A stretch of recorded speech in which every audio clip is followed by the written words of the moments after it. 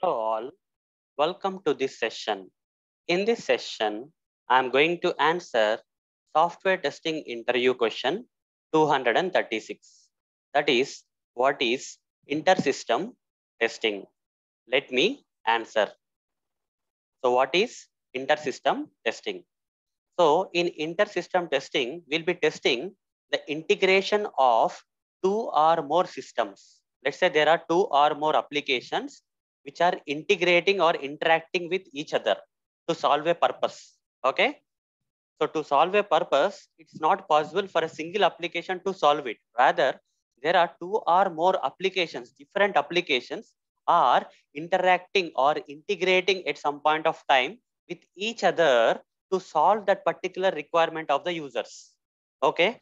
Is this integration of these multiple systems is happening properly? Whether these multiple systems are sharing the data and resources properly to solve the purpose of the users? That testing is known as inter-system testing, guys. Okay, in simple words.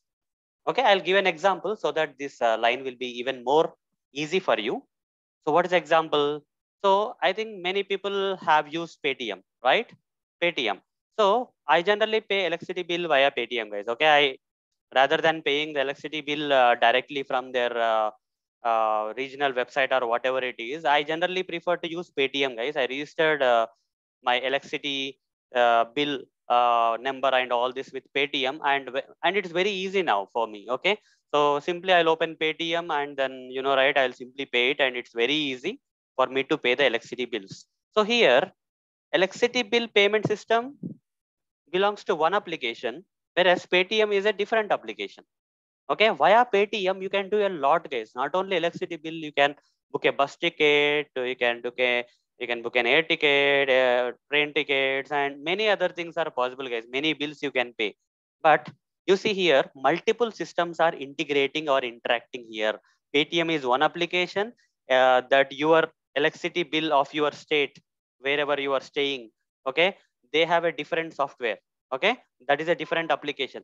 These two different applications are integrating together, interacting and integrating, and they are, as part of this interaction and integration, they are sharing the data and resources between each other to solve the purpose. What is the purpose in this case of the example? I should be able to pay my electricity bill of this month. Okay. So if that purpose is solved properly with the help of this interaction of this integration of these two systems, that is Paytm and electricity bill software of my regional uh, state or whatever it is. Okay. If that is possible means, okay, things are working fine. Testing whether these multiple applications are able to interact and integrate and share the data and resources between each other to solve the user's purpose is known as inter-system testing. Okay. Hope it is clear now. There are other names for inter-system testing. What are the other names?